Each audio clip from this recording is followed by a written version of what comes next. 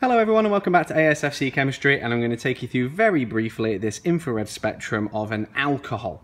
Now what we're looking at here are obvious big peaks that tell us lots of information that this is an alcohol, and really for an alcohol we're examining this region just at the far end up here. Now don't forget, in the exam you will have your data sheet like so I'm just going to have that alongside this for while I'm doing this bit. And you can see here this large scoop shape here, so it really is this scoop shape, that peak shape being to the left of a thinner peak, which is often jagged. This is a big trademark for an OH alcohol. Now, if you look on the data sheet, so you're looking just here at the very bottom, we're looking at 3,200 to 3,600. as our region for this, and you can see it's in wave numbers just at the bottom here. It's not too important because you'll always have that axis, so it's okay. And you'll always have them here, of course, on your data sheets. There isn't going to be a question about that, is there? So we've got this OH alcohol. You'll notice I've actually explicitly written that this is the OH alcohol as well, this whole peak moving down here. And the reason I'm saying that is if you look on your data sheet, you've got the OH for a carboxylic acid, which is in a very similar place. And if you just write OH, often in the exam there's this underlined or in bold insisting that you have to have it as part of your answer. You'll notice though that that peak for the OH carboxylic acid would actually be more this way, and it would end up overlapping a lot more with this peak. Not to say that these alcohol peaks don't ever overlap with this peak to the right, but sometimes they do. But the OH of a carboxylic acid is incredibly more likely to overlap and just give one big broad peak in this region. Now this skinnier peak here, which is often much more jagged than this even, to the right, this is the CH. That doesn't necessarily identify it as an alcohol, but it's important to notice that these are two separate peaks at the moment. Now looking at the rest of our spectra then, you can see there's a tiny little peak just here, and we're going to ignore this. We've not been given any extra information in the question that this was from, so I'm not going to concentrate on this tiny little peak just here. You might think, oh, that looks like an alkene one, but there's another example that does include an alkene peak, which you'll find on the channel, and you can have a look at that one and see how sharp and how major they'll make that peak if they want you to notice it. You may be looking at this region over here and thinking, oh, how am I going to examine all of that?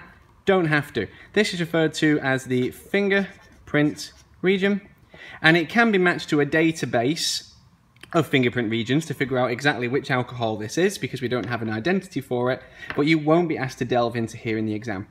However, what they might do, because they have actually got the fingerprint region values labeled up on here, they may ask you to quote a peak that you would expect to find for fluoroalkanes, or perhaps an ester, something like that. Now fluoroalkanes, they're on the AS spec, and this actual peak region just here was never on the old data sheets, and they've not used it yet at the time of publishing this video. So we expect that they may actually get you to predict something like that in the exam.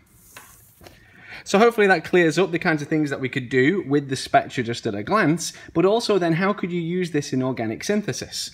Well, you could actually use this to monitor the progress of a chemical reaction, because you could take some of your sample and you could see, for instance, if you were oxidizing an alcohol, we know that alcohols can oxidize to three different things. They can oxidize to aldehydes, they can oxidize to ketones.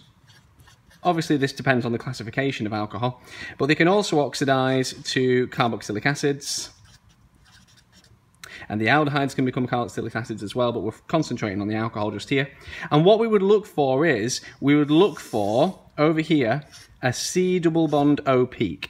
Now the C double bond O peak, just to reiterate, we always use our data sheet for these regions.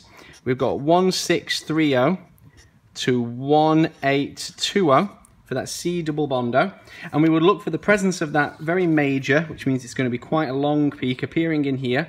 And if we were making an aldehyde or a ketone, this OH peak would diminish and disappear, whereas that would appear, and that would tell us that the reaction had been completed based on that sample from the mixture. But if it was a carboxylic acid, we would notice that this OH would perhaps move to the right, and the C double bond O peak would appear. So two ways that we can tell that this alcohol hasn't oxidized just yet is that we still have the OH and we don't have a C double bond O. I hope that clears up all of infrared spectra for you when identifying alcohols. I'll leave you to the rest of the organic playlists. Happy revising.